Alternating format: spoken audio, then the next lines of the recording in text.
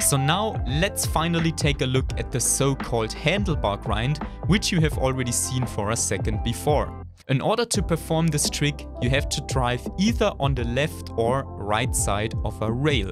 Drive a little bit towards the rail and jump forward. You should now hit the rail in exactly this position.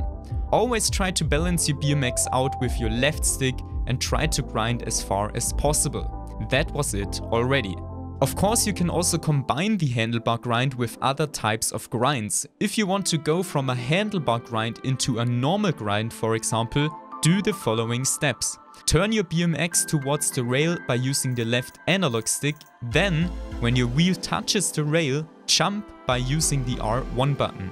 After that, you can land safely in a normal grind without stopping your grind completely.